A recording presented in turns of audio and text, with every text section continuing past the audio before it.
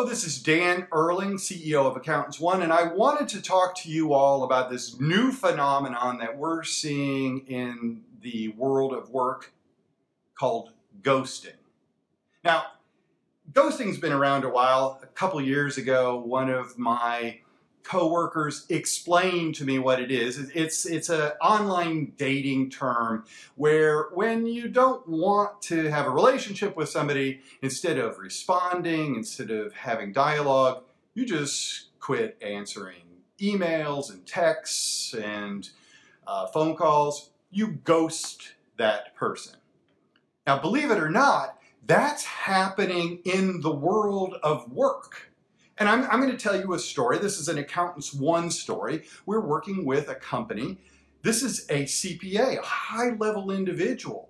And they interviewed for a job, and things looked like they were going well. They stated interest, but then they completely disappeared.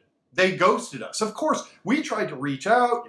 Are you okay? We're concerned about you. Genuine concern. Nothing. And that happened just recently. And then I start reading in the Wall Street Journal and LinkedIn. In fact, there's this great article out there. I'll link to it. Chip Cutter, an editor at LinkedIn, did an article called "People Are Ghosting at Work and It's Driving Companies Crazy." It's a great read, and it makes this exact point. And the reason I wanted to bring it up today, because if you're a company that is trying to hire great people, this is a phenomenon that you may see. And if you're a candidate, please note, especially for a firm that really cares about long-term relationships, that this is something that we carry heavy on our shoulders. We worry about you as a candidate, to say nothing of all of the bridges that are burned. I bet in our case that over 75 people know this story because of the company and our recruiting firm. And I can't imagine that that's the image that anyone, certainly a professional, wants to portray out in the market. And think about the implications of that 5 years from now. I just don't know that that's where you want to go. I hope that it's not.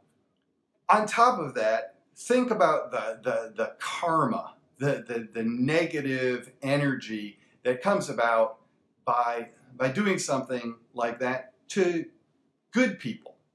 So, ghosting, again, is when someone disappears like that.